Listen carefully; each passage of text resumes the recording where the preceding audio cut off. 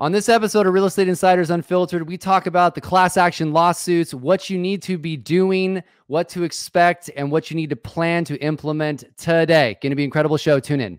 You talk about it privately. We talk about it publicly. This is the Real Estate Insiders Unfiltered podcast. Welcome back to Real Estate Insiders Unfiltered. I'm your host, James Dwiggins, along with my co-host, Keith Robinson, aka Crazy Uncle Keith. Yes, sir. So Keith, tell us about the guests today. It's these two idiots. It's you see these right two in front idiots. of you. They're here in your ear holes. Yeah, we're doing we should do like a special alert sounder, or have Merlin and the rest of the team do like special edition graphics or something like that. Because this is just you and me on a topic. That's right. On a topic that we are both frustrated that our industry isn't talking about more. So let's start with that, by the way, before we dive into this. Faux show. We're going to talk about the class action lawsuits, which surprisingly, Keith and I are still stunned at how many people are not aware. Keith, you were at an event yesterday. Yeah, tell the viewers and listeners on this one. This is not funny, by the way. 48 hours ago, I stood on stage in front of 150 real estate professionals from all different brands and said, how many of you know anything about the class action lawsuits? And 4 hands went up. Oh, God. And I said, out of 150. And then I said, cool, tell me a little bit about it. And all of a sudden, all the hands went down. Yeah. So only 4 people were brave enough to admit that they'd even heard of it. And no one had not one single person other than myself had a functional knowledge about what this meant and what it could mean for the industry and how to approach their business differently in the future. Well, and adding to that, so I've been on the road what seems like my entire life recently, going to every real estate conference possible. And it amazes me how much of the leadership in this industry doesn't understand it, isn't taking it seriously, or isn't aware of it as well. And I'm not talking small companies. I'm talking big companies where they're just like, it's a nothing burger, moving on with my day. And I'm like, really? Because this is going to be some pretty interesting stuff. No, it's not sky's falling thing, but there's going to be changes coming. And if you're not prepared, it's going to be a pretty abrupt shock when this stuff happens. So yeah, you could debate what's going to happen. Right? Sure. And we'll talk a little bit about that. But what you can't debate, and no one is saying, is change isn't going to happen. No one is saying there will be no change at the end of this. Yeah. And so spending some time and energy, you and I talking about it, we felt like for our listeners, it'd be good value. Because candidly, James is being humble here, maybe for the first time ever. He's he's become sort of one of the go-to industry experts on this topic. You, all jokes aside, you have spent a tremendous amount of energy and effort to make sure that you've had the conversations, you've read documents, you've dug deep on this so that you can position our company and other companies in the right place. And you've become one of the de facto experts on this through the conversations that you've had. Thank you. I appreciate that. I do want to shout out to some people. We've had Rob on our show before, who is our, one of the people we talk to. I love Rob dearly. He thinks the apocalypse is coming. That's okay. That's Rob. Usually. Others like Ed Zorn, great lawyer. I've had conversations with a former FTC lawyer. I've got a whole bunch of people I've been talking to. So a lot of what I'm going to share today and what Keith and I are going to go over is from a lot of very in the know people who are following these cases, talking to lawyers, representing defendants, like all the way around. So our goal with this show is to basically give you guys sort of an understanding of what this is and what we think the potential outcome will be. And more importantly, which is the point of this, is to tell you how to prepare so that you can share this pod with whoever you'd like and have a go-to strategy that we've, candidly deployed in our organization. And we feel the industry needs to wake up and start, preparing for some of these things. I want to start before we jump in, because I know Keith wants to ask a lot of questions. Yep. Number one, neither Keith or I are your lawyers. Nope. You can contact your own lawyer if you want to get legal advice. We're not your CPA.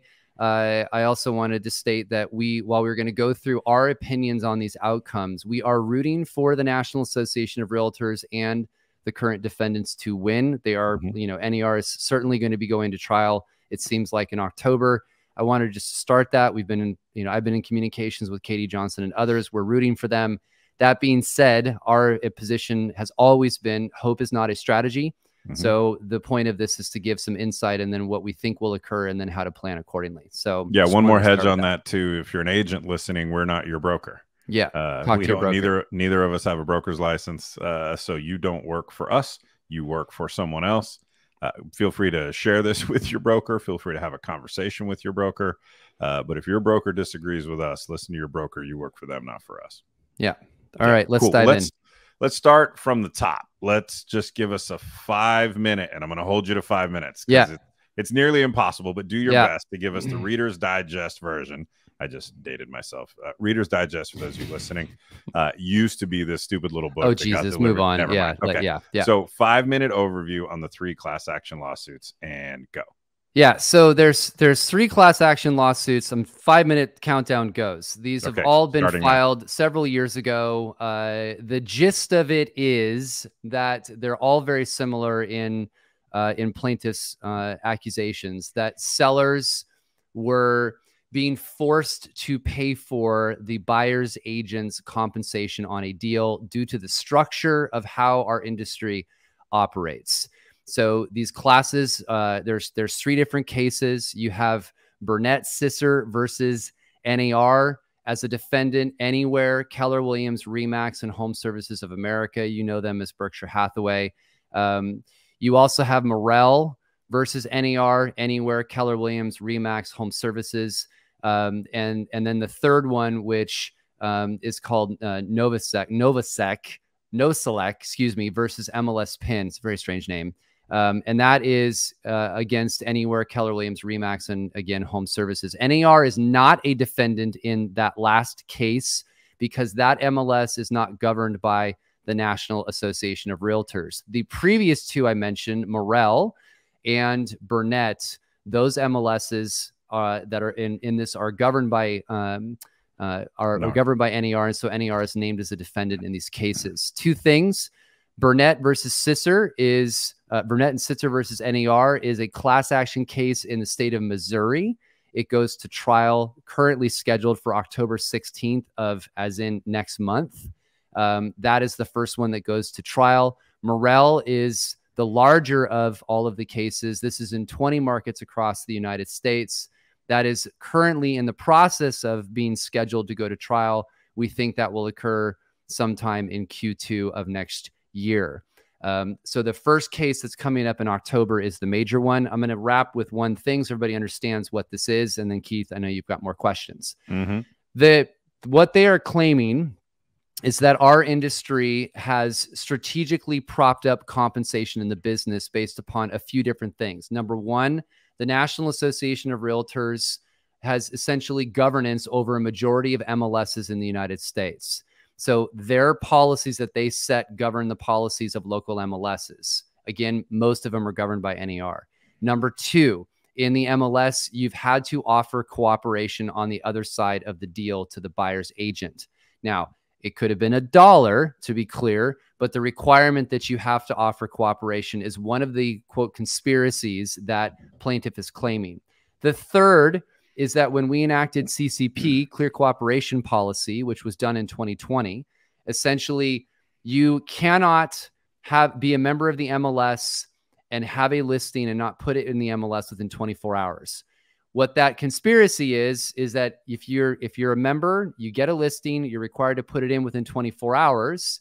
You're now guaranteeing cooperation on the other side of the deal because the MLS requires you to provide cooperation. So that is part of the conspiracy. And the fourth is they're using, which I think is completely nuts, is that in the United States, we charge on average double what any other developed country around the world charges for a real estate transaction.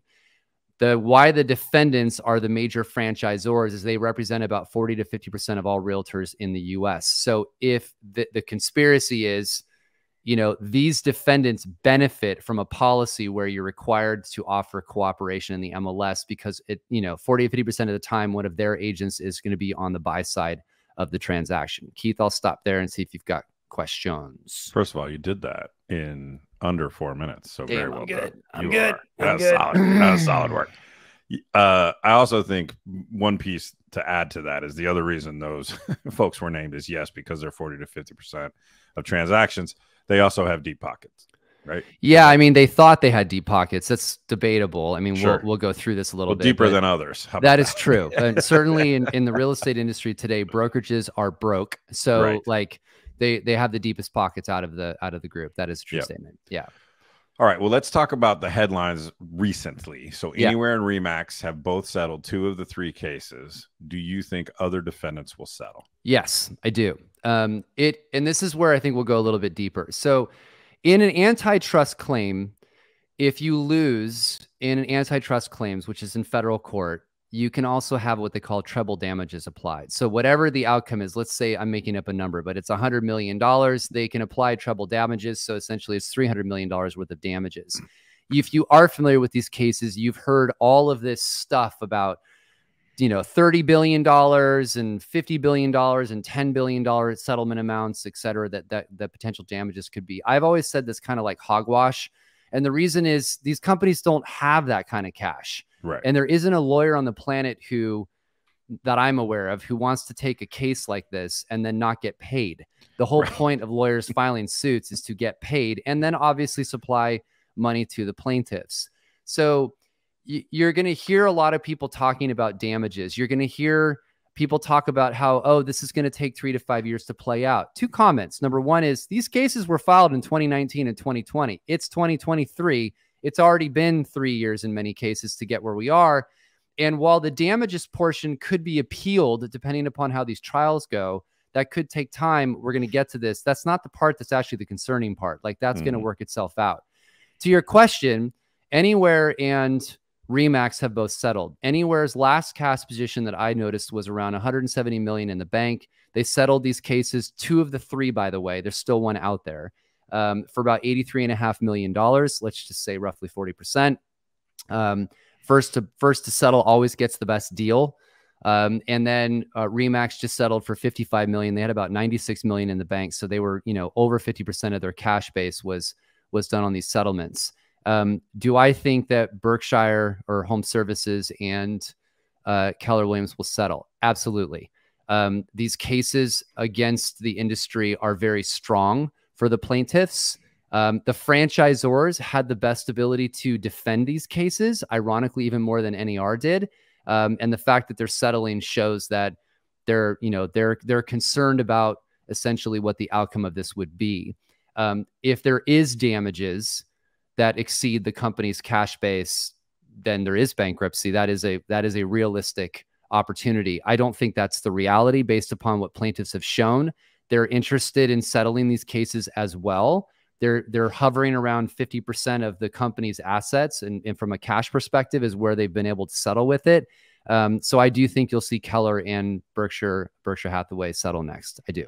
We should also note that we haven't read, or at least I haven't, and I don't think you have. I don't think it's been released yet. The actual settlement statement. It's not been released until plaintiff files it formally with the judge. The information of that settlement is not out there. We have inclinations of what some of these things are, such as franchisors will no longer require agents to be a member of NAR. That's a given. But as you'll hear us talk about it in a minute, I don't think that's going to destroy NAR. And certainly I hope the industry doesn't try to, because there's going to be some important steps NAR will take, I think, shortly to help the industry get past all of this. So yeah, but there's a fair amount of assumption here. We'll do another one of these as we get more clarity. Yeah. But people need to be paying attention. They do. Yeah. And I want to add 2 comments. So it is also an assumption, but it is a very logical assumption that in these settlements, they've opened the class. I want to make sure everybody understands what this means. So if you're being sued in 20 markets plus Missouri, let's just say 21 markets for simple math, and you settle the cases out, and you don't open the class to the rest of the US, you're subjecting yourself to further litigation, meaning people in other markets could potentially sue you. Now, there's a chance that wouldn't happen, because if you just settled out and you gave all the money you had, you'd have to find a lawyer to represent a new class of plaintiffs that would want to take it. That's pretty unlikely based upon what they've already done. But it would make logical sense. The lawyers representing defendants would open the class, meaning we're not going to settle with you unless you bring everybody into the case, so that we're limiting our liability. So this would close the door. Correct. On this issue. Correct. And it's a 5-year statute of limitations on these cases. So what I want to make sure everybody understands is, let's say that there's, we'll use Anywhere's number of $83.5 million. Instead of the people in those 20 markets plus Missouri getting access to that money, it's everybody across the US. So the amount of money that someone gets is going to shrink, but it limits your liability. So it's important what I'm sharing, because as you're going to hear me talk about why I'm going to emphasize that NAR needs to settle these cases, this is going to be important for how we move on as an industry. So, well, it's a good segue to the next question. So what is NAR's position on all this? So look, they are in the position of stating that we have the best system for providing exposure to listings, the MLS. We do, by the way, I don't know if most people don't know this, but there aren't MLSs in most other countries. We operate very differently here than the rest of the world. It is, in my opinion, the best system for making sure that seller has their property exposed to as many people as possible. And NAR is basically stating that it has always been negotiable, which is true.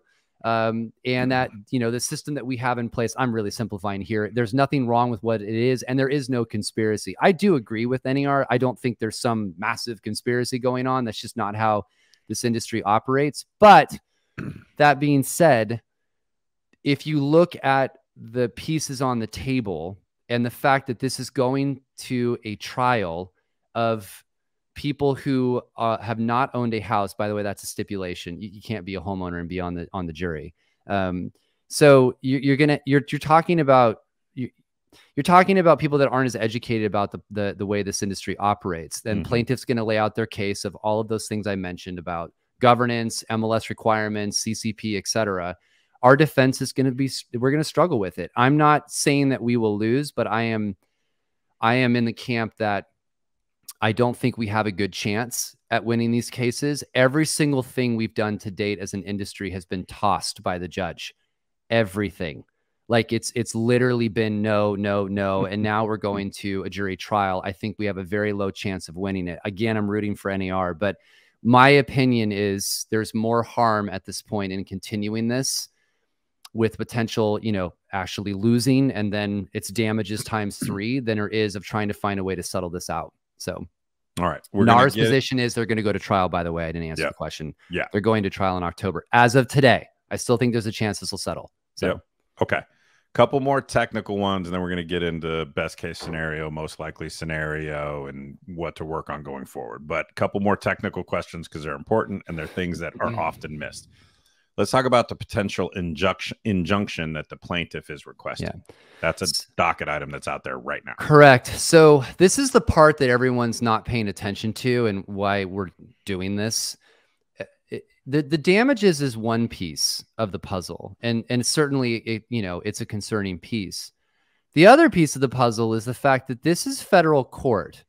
So we're in federal court in Missouri next month. That judge, he can, if he so chooses, based upon the outcome of this, decide that he wants to give plaintiff's request of an injunction and put it in place. That injunction basically means that cooperation in the MLS stops, meaning it's no longer happening in the MLS. How the judge decides to interpret that is up to him. He could make it be so that it's optional, so that essentially you could not offer compensation in the MLS, or he could go all the way to the extent of basically banning cooperation in the MLS, saying that this is harming consumers. And this is the other caveat. He could go as far as banning it not only in the state of Missouri, where this is being tried, but also federally. In other words, he could say cooperation in the MLS is done across all 50 states. You've seen this, by the way, with all the politics of a federal judge enacting some sort of injunction or ban with the political side of things. Same thing could apply here. I'm betting 50-50 that happens on the outright ban. I do think the judge will, this is my speculation from talking to lawyers, will absolutely require MLSs to make it optional. In other words, going from $1 to $0.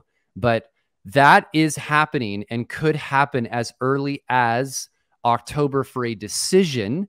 And then there'll be a time frame to implement. Some people say as much as 6 months, anywhere from 90 days to 6 months potentially could be the time frame. So. And an injunction, just in case people aren't familiar, it just is basically the plaintiff saying, let's halt this damaging process while we're figuring everything else out. And so if that were the case, that is where the judge could then do the things that James is talking about. Correct. So the plaintiff is saying, hey, judge, these people are being damaged. Make sure it needs to stop. It needs to stop. Yeah. And then while we go through trial and do the other stuff. Yeah. So, and this is really important part because, you know, why we're trying to make people aware of this is some of this stuff can happen very quickly. And our industry is wholly unprepared. It's a really common refrain, you know, yeah, okay, I've heard about it, but I'll worry about that in 6 years when we're done with appeals. Well, that won't be the case. There's nothing to do with it. Correct. If there's an injunction, that doesn't matter. Yeah, correct. All right. This is another common misconception. Unpack for us the DOJ, how they're involved, in the FTC. How are the DOJ and the FTC involved in all of this? Yeah, so I'm going to give a little bit of a timeline because you heard a lot about the Department of Justice investigating NAR. I want to be sure everybody understands this. These are two separate things. You have the civil cases that are occurring, these class action cases, nothing to do with the DOJ. That's completely separate and apart from it. The Department of Justice held a joint workshop on competition in real estate, and this was in June of 2018. In the summer, later that summer, the DOJ decides to open an investigation on NAR regarding their MLS rules. So you're looking at, you know, how this cooperation policy works. By the way, the DOJ does this about every 10 years. So in 2008, there was a settlement between NAR and the DOJ. That settlement was in place for 10 years. 2018, the settlement's done, and now they open up an investigation again. November 2020, the DOJ and NAR settled the investigation of the commission and essentially what they call the CCP rules. So that's clear cooperation policy. So we enacted the clear cooperation policy in 2020 as well. The DOJ in May of 2021 backs out of the settlement, which has never been heard of before. I want to be clear with the statement. Ever. Change in administration. Settlement was done. New administration comes in. I'm not being political. I'm being factual with this, by the way, as you're going to hear some of this stuff. The new administration comes in and says, no, we don't want to do that deal anymore. They back out of the settlement and decides to continue its investigation of the commission and CCP rules. Then in the summer 2021, super important, anti-competition in buying and selling homes, the CATO Institute releases a report. We will have this in our description. You will be able to read it. It's a very fascinating study, ironically from a libertarian think tank, actually saying that we need to have more governance. A little bit of weird backwards philosophy. First time ever. The quote that's most important, the most problematic of these rules is the requirement that sellers predetermine before even knowing the buyer, the commission paid to the buyer's agent. This constitutes a, quote, time practice, which fixes brokerage prices and stifles competition for the consumer. Now, I do not agree with this term of tying. That's not how this works, but this is what the CATO Institute put out. This is the most important part. So the DOJ backed out of the settlement. NAR sued them for backing out of the deal and won. They had to follow the terms of the settlement. The DOJ is now appealing that process. That's happening over here. What was not party to this settlement was the Federal Trade Commission. This is super important what I'm about to tell everybody. So the FTC is sitting on the sidelines. They're not privy. They're not part of this settlement between NAR and the DOJ. And I want to make sure you all hear this and see this. July 9th of 2021, Biden signs an executive order called the Promoting Competition in America Economy Plan. Section 5, further agency responsibilities. I'm going to read this because this is super important. Subsection H, to address persistent and reoccurrent practices that inhibit competition, the chair of the FTC and the chair's discretion is also encouraged to consider working with the rest of the commission to exercise the FTC's statutory rulemaking authority, subsection 6, unfair time practices or exclusionary practices. There's that word again. In the brokerage or listing of real estate. I'm going to let that sink in for a second.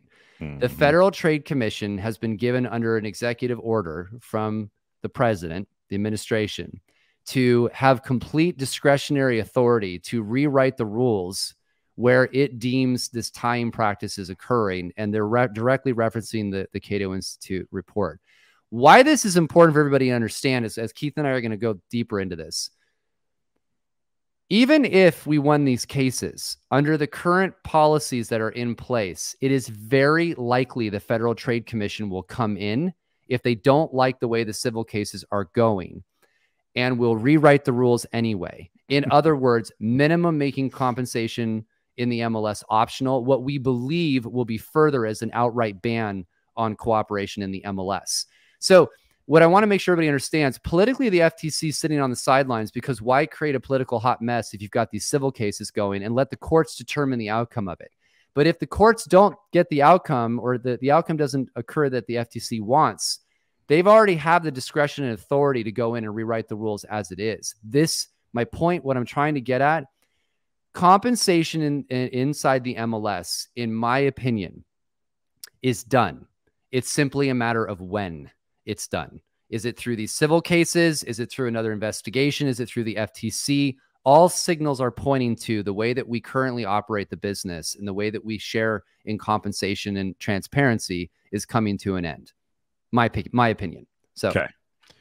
Whew, so that's news, right? Now let's just take a breath and try to talk about what's going to, we now have the framework in the landscape. What do you think is, we won't go worst case. There's enough of that being published out there. Yeah, whatever. You know, worst it's not case, reality. Yeah. Okay. Worst case, y'all, the world's over, right? And it's not real a estate's reality. dead. And that's worst case scenario. Not going to happen. We think it's very unlikely. So what is a likely scenario? And then what do you think is the best case scenario for potential outcomes?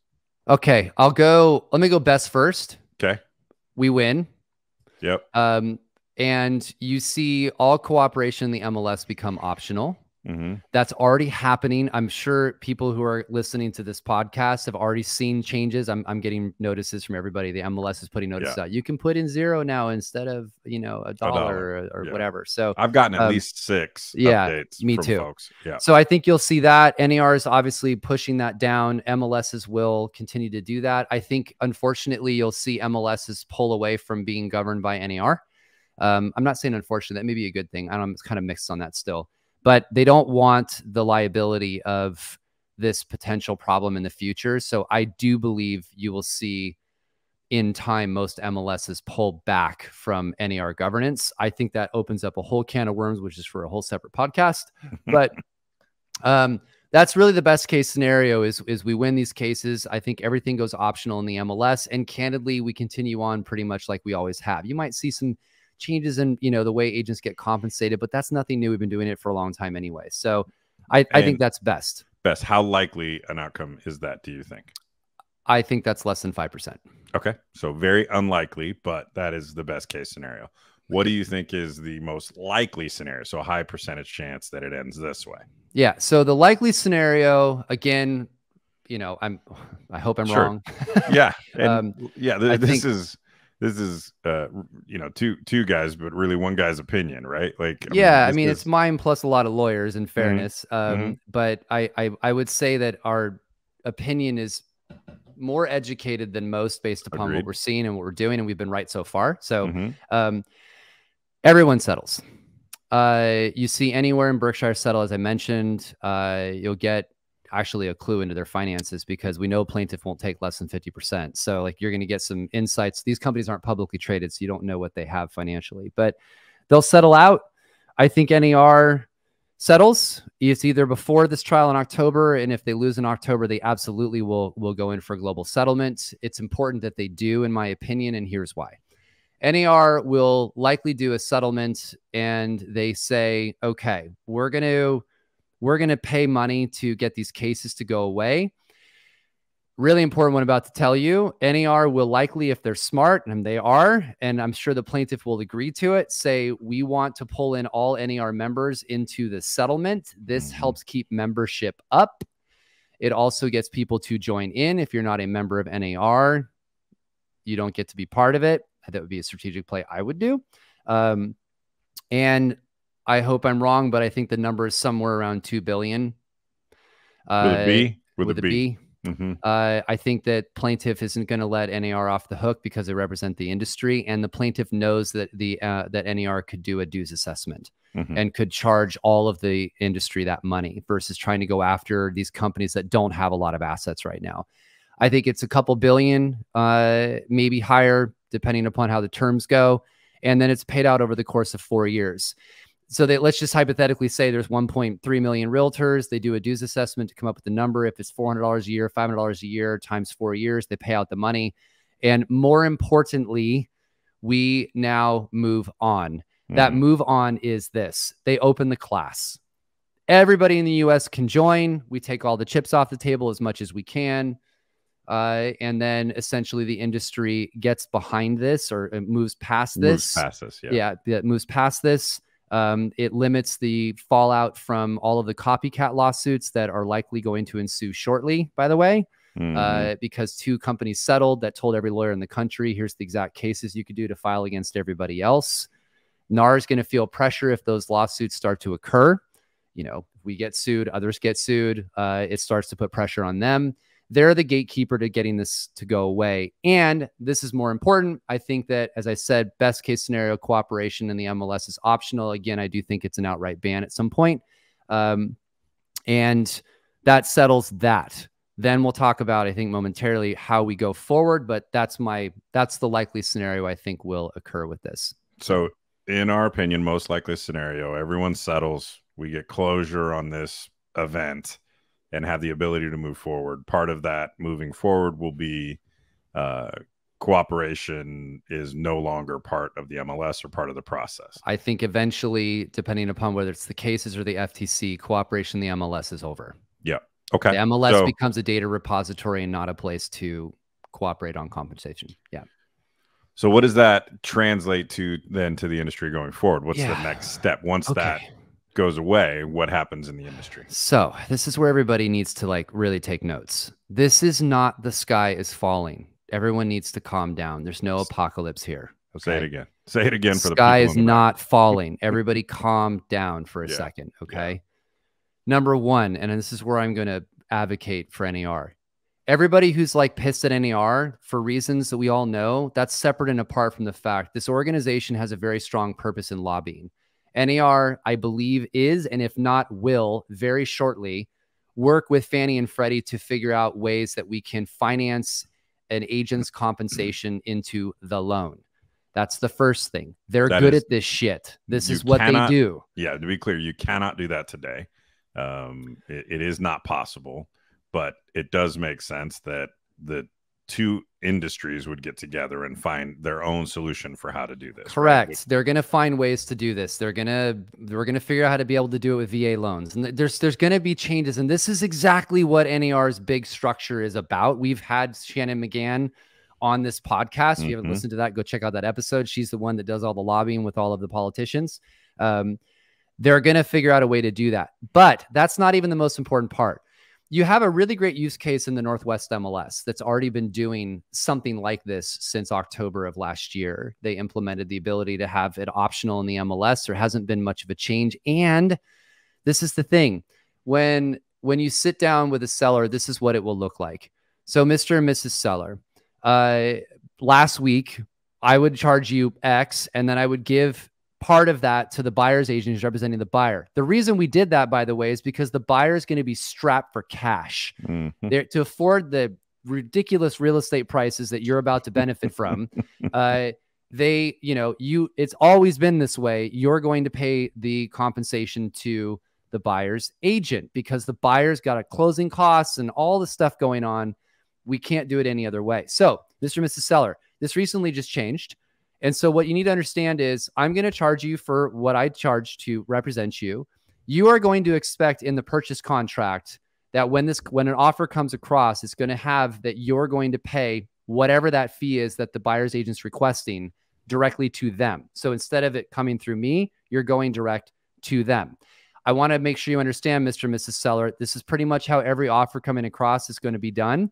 And if the buyer can't come up with the money themselves and you aren't willing to pay it, the deal will fall apart. And the seller is going to go, well, shit, I don't want to do that. Like, I want to get my house sold, and I was already paying it anyway. Yeah. So you're just shifting money. We're moving this in a different conversation. Yeah. And on the buy side, super important. 12 states right now require buyer broker agreements. I think you'll see all 50. In fact, every association executive listening to this, start this now. Right now, figure out how to get buyer broker agreements in place at a statewide level. Two things. Number one is we establish fiduciary, which we need to be doing. The government wants that. They're not going to fight you on this. And number two, it levels the playing field. I want to be clear with my statement. If it's a requirement at the state level, we don't have to deal with, well, this agent didn't require it and this one does. Right. It just makes it easier for everyone. And more importantly, it benefits the consumer. Yeah. So it's not only benefiting the buyer because they know who the hell's working for them, but it also benefits the seller because you don't have a bunch of looky-loos coming through the property. So there's upside potential on this. That's the first thing. I think dual agency becomes a topic of conversation. It's banned currently in 9 states. I personally hope it's banned in all 50. I want to be clear with my statement. Dual agency meaning the same agent representing the buyer and the seller. You cannot have the same lawyer do it. We shouldn't do it either. Like, that should be something that we discuss. But the point here is the way this will work, the buyer's agent's going to have the buyer sign a buyer broker agreement. They're going to say, this is what I'm worth. This is why. This is what I do. Keith and I'll talk about that momentarily. Yep. And we're going to structure the contract so the seller pays my fees directly. And if for any reason they don't, we will have, and this is my hope, NAR, wink, wink, we also have the ability to finance that compensation in the loan. So like, everyone needs to just calm down for a second. And there's a use case for this. We just have to retrain, redevelop our negotiation skills, and kind of go down a different road. And I'll make a really controversial statement. The outcome of cooperation ending in the MLS and me representing a buyer and another person representing a seller establishes who's working for who. And our industry's done a really shitty job of like trying to establish fiduciary, to be blunt. We've got sub-agency and transaction broker and all this nonsense. Like, it just needs to be very clearly who is what. But here's the best part, Keith. I know you'll love this. If I'm a buyer's agent, I'm no longer being dictated what I get paid, because the seller's agent was doing that before. Now I can sit down and explain directly to a buyer what I'm worth. This is what it is. Not that we couldn't do it before, but it's less convoluted. It's like, this is what I do. So, we could have done it before, but we didn't, right? At the most, again, unless you're one of those states that required a buyer broker conversation and a buyer broker agreement to be signed. At most, you were having some sort of exclusivity. I only work with clients who work exclusively with me. And that was sort of the alpha and omega of the conversation. Now you will have to have a much more formal conversation. And to your point, I think it's like, once you get past the shock of change, right? Change is hard. None of us like it. I don't want to learn any new skills. I like it the way it is right now. Once you get past the shock of that and you realize, oh, when I sign this, like, my buyers now can go out into the wild and not be poached. And, I now can dictate the income that I'm going to earn from working with buyers. I'm not dependent on the negotiation skills of this listing agent, which may or may not be good. Our industry just gets more professional. And by the way, everywhere I go in circles, everyone talks about the lack of professionalism. Well, guess what? What's going to happen here is the bottom 30% are going to go bye-bye. And like, the agents that are good at what they do are going to get better. And I personally am like, we should do this stuff. This is a conversation we need to have. I have very little fear of this, because I just look at it like, we're going to sit down. We're going to have a presentation about what I do. We're going to talk very clearly about the process, the time, the energy, the activities, all the things that are involved in this, how much work goes on. And by the way, for agents on this, you guys would all agree with me. You spend more time with a buyer than you do a seller, yet you wouldn't do a listing without having an exclusive contract with them. Right. So, you know, this is a growth opportunity from that standpoint. And more importantly, if this ends up this way, which is what we think will happen, there's no more investigations. Right. We can put this chapter behind us and go back to serving people at the highest level, which is what this industry is really best in the world at anyway. Yeah. So let's unpack a little bit the different compensation methods. I know we've touched on them a little. Like you talked about the entry level price point. My personal opinion is as you move up the dollar, the average sales price in your local market, whatever the top end is, you better be good at negotiating. And you better brush up on those skills because there could be an expectation that the buyer will pay their own commission because they have the capital to do so, right? So how do you see some of the different compensation methods? So I've had a lot of people talking about things that are just not accurate. So I keep hearing, well, our industry is going to become more like lawyers. I'm like, no. Actually the opposite. I'm privy to some stuff I've been seeing that if you actually track what a realtor's doing and you track their time, if we did it hourly, they'd actually pay more than what they pay. Well, maybe that's actually a good thing. I don't know. But anyway, so I don't see that happening. Number two is the statute for our carve out for independent contractor status that we have with the IRS specifically talks about the fact that you can't charge hourly. If you charged hourly, you have to become a W-2 employee inside the brokerage. So again, I don't really see that happening. What I do see happening, and I'm not saying this is going to be a massive thing. This has been around for a while anyway. And these models actually struggle in the US. I can think of Purple Bricks or Foxton as two companies that tried different models that candidly filed bankruptcy here. I think you'll see percentage as a thing that people do still, and probably still the primary. I think you'll see a flat rate develop where it's, I charge a flat rate for something and, this is what I give you. And then I think you might see a menu of services.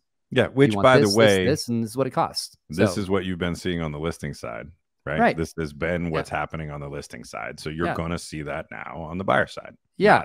Not the end of the world, nothing to panic about. And the thing is, like, I think people underestimate, I had this on a call with some Wall Street guys I was talking to yesterday who I'm doing this similar thing for in a few weeks. And I said, I think people severely underestimate what people are willing to pay for convenience.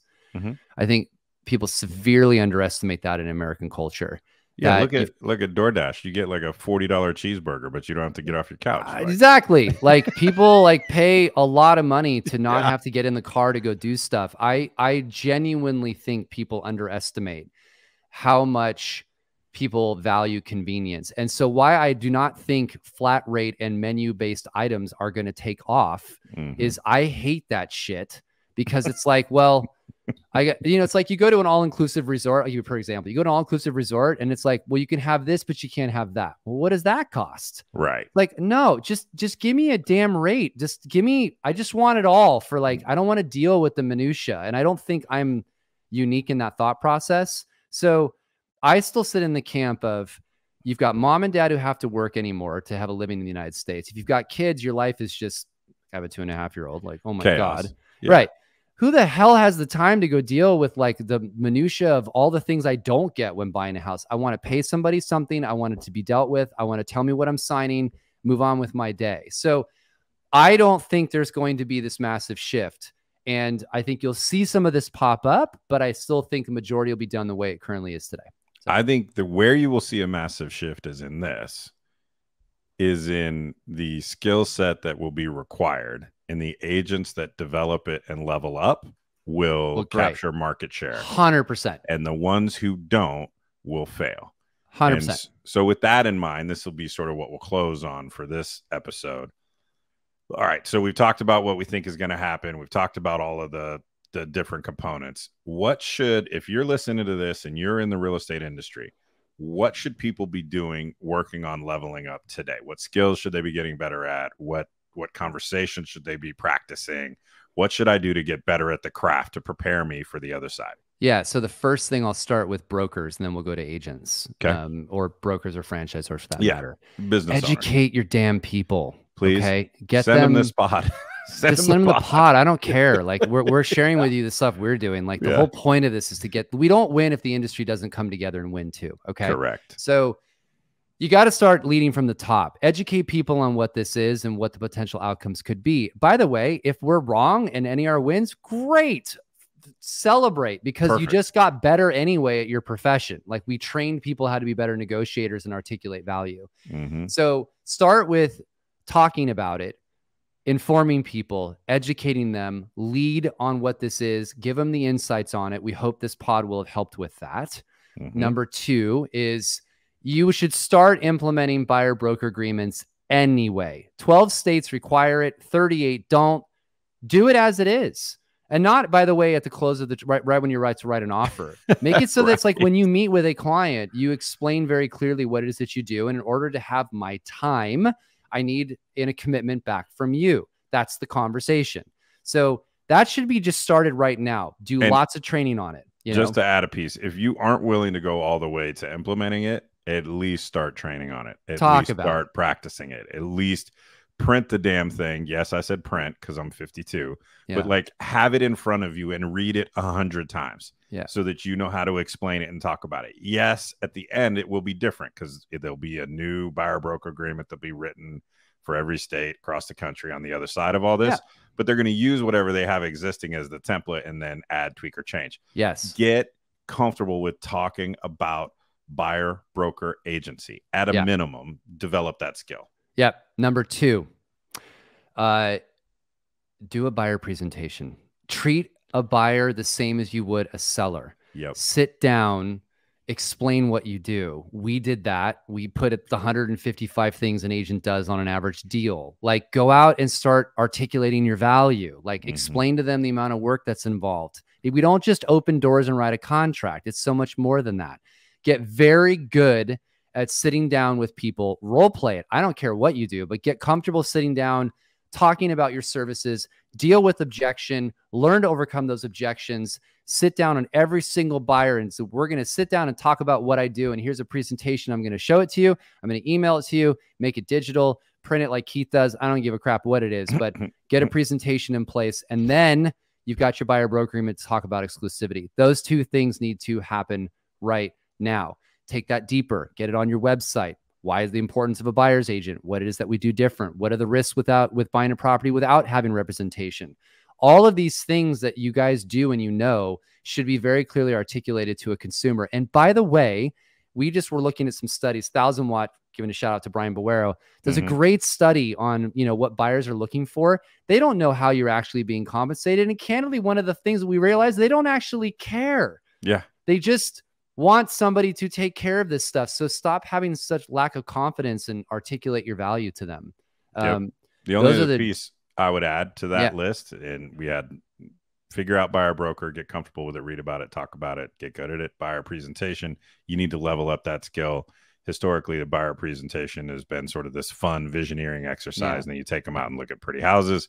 You're going to have a more substantive conversation in your buyer presentation. The last one that I would be leveling up hard is my negotiation skills. Totally. You are going to be negotiating more for the buy side of the commission. That will be a reality. You're going to have to get comfortable having a negotiation type conversation with the seller's agent, with the buyer, with people in the process. So go get Never Split the Difference or your favorite book on negotiation. Start training and working on your negotiation skills and level them up, because they've always been important, but they're going to be exponentially more important on the other side of this event. Those 3 things are the key. I mean, there's a lot more to it, but those are basically the pieces that everyone needs to get good at. And the brokers, you got to start training your people on this stuff. And agents, just start treating it like a listing. You want to perfect that. You all are excited about doing that. Perfect your buy side as well. I promise you this. So we had a couple of our people that were on our stage recently, and they talked about how was it like 88% of the time they get their buyer to sign the buyer broker agreement, not required in their state, by the way. And it was a really interesting conversation because they're like, well, I just explain what I do. And like, they kind of were just kind of weird that nobody else is doing it. They're like, I just explain what I do. How, if you want me to spend my time with you, then I want an exclusive relationship with you. I'm not going to go do all this work without you committing to me if I'm committing to you. It's almost like common sense. And the comment I wanted to make, I think it's really important, is one of them goes, one of the reasons why I have a lot less issues is because I'm really good at working my sphere. I don't have to sit down and explain my value to my sphere because they all know who I am anyway. And it was just it's a little bit of a thing there of like, work your sphere, really understand who your people are, those conversations will be they'll have a lot less objection than some Yeah. random lead you get off realtor.com or Zillow or something else. So, Trust speeds up all business cycles. Yeah. Right. And so absolutely. All right. So just to put a bow on this, because I think we're at like 45 minutes. Or yeah, so, whatever. Yeah, that's good. So just to put a bow on this, world's not ending. Correct. Things will change. Yes. Probably sooner than you think. Yes. Please shout it from the mountaintops to anyone who will listen. Send this. Yeah. The reason we did it. Share it. Look, I'll say it. If you're an owner out there right now and you want to just play this 100 times and scribble down your own notes and deliver it like it's yours, have at it. We don't care. Yeah. The industry has to be preparing for what's on the other side. The best analogy I have, and trust me, if you could see the full body of my voice, I'm not built for running track. Okay. I've never run track in my life. I could probably throw the shit out of a shot put, but I've never run track. That is true. Yeah. But when the gun goes off, some people are going to be coming out of the starter's blocks and some other people are already going to be at a dead sprint. I promise you, the people who have put in the work and developed the skills, they're going to be the ones that are already running when the gun goes off. They don't have to get up to speed. You have an opportunity here for you and for your business, whoever you are that's hearing this. You have an opportunity to get ahead of the curve, position your business or your company in the right place so that when this change happens, you don't miss a beat. Yeah. A lot of the industry will miss a beat and you can capture market share at that time. Yeah. And the comment I want to add on this, I've been watching all these posts on Facebook. People are like, these cases are stupid. And like, I don't understand. And it's a government conspiracy, whatever. Like the reality is fine. It doesn't matter. This is coming. And so the point here is get over that and just start planning around what we believe. We're giving you the direction this is going to go. And there may be variances and we may be off on a few things, but no, we are off on Keith's some point, things, but yeah, this change is coming in some way, shape, or form. And we've given you the foundation of what we gave you is what you should be doing right now, because you'll be much better prepared if and when this does. So there you go, kids. All right. That's all we got on this topic. Kiddos. Bye, everybody. It's our job to say out loud what everybody's only thinking to themselves. It's your job to subscribe to this podcast so you never miss an episode.